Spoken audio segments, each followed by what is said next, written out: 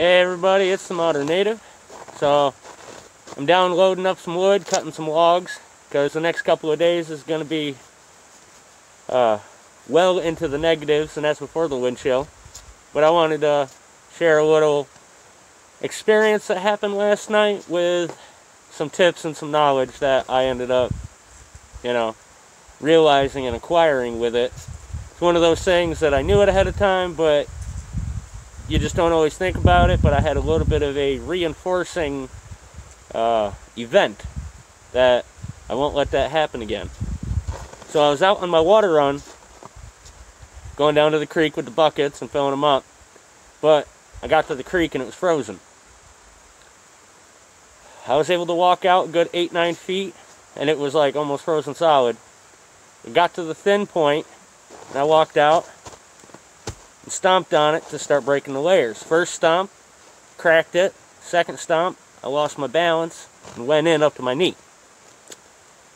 Luckily I was wearing my BDUs, the old military pants, and my waterproof Thinsulate boots. So no water actually made it into my boot, but everything was soaked. My foot, my boot, my pant leg, into my socks, and my underpants that I wear either pajama pants underneath my pants or thermals to try to keep my body insulated. I'm out here doing stuff all the time, but I was soaked, and as soon as I pulled my foot out, it was one of those damn it moments. Felt like an idiot because I knew I shouldn't have been doing that. I shouldn't have stomped it. I shouldn't have been trying to break the ice with my foot. So first tip right there is whenever you need to break some ice to actually get to the water, use a sledgehammer, an axe, hatchet, pry bar, whatever you got to break the ice. I don't care if you pick up a big rock and throw it down. That'll be better than using your foot, because lesson learned. I knew that, but it's one of those, didn't think about it, went out, wasn't prepared because I didn't think that spot was going to be frozen because it moves kind of fast. But as soon as my foot was in the water and I pulled it back out, thought to myself, I'm like, damn it, I still got shit I got to do. I got to get this done. But I only have a half an hour now, because like I talked in my live, at that temperature I only got about a half an hour before frostbite starts to sit in. So I had to do my water run, got my wood loaded into the house, and had to take the dogs for a walk, because once I got my pants and my boot off, I wasn't going to be going outside until my temp came back up. So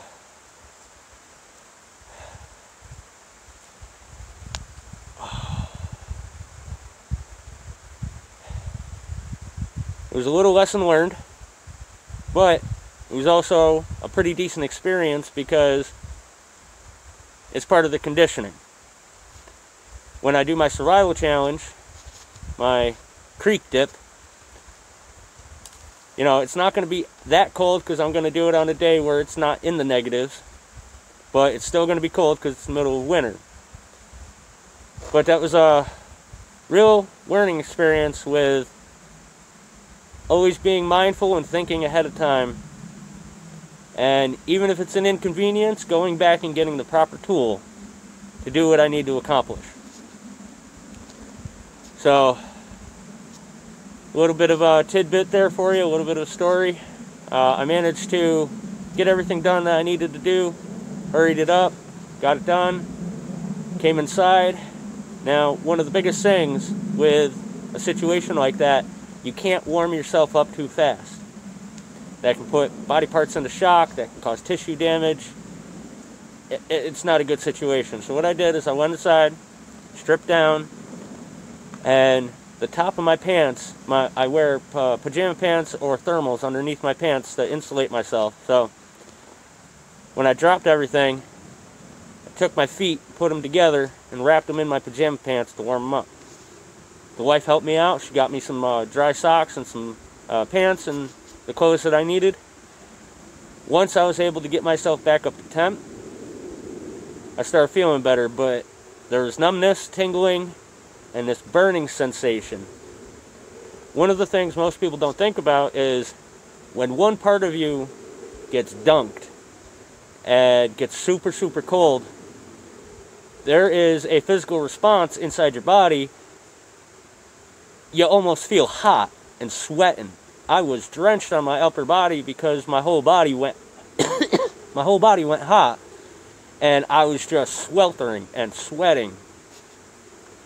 So all of my layers had to come off. I had to switch all of my clothing because I couldn't keep that dampness on me, because you could feel that chill reverberating up my body once that burning sensation went away.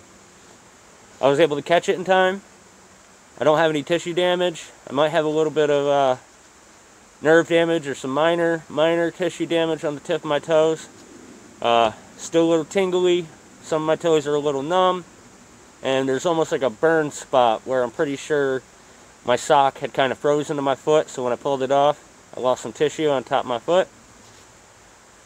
But it's an experience, and it sucked, but I'm alright. And so the cold sat my battery and it died. But what I was saying is we caught it in time, we fixed it fast enough, so I didn't have to worry about permanent damage or extensive damage. But I just wanted to share that with you guys, and drop a little knowledge with it, so that way if anybody ever runs into that kind of situation, they have a few little tidbits and a little bit of advice from my own experience and from my own knowledge. So that's that. Until next time, get out there, be a native, and go beast.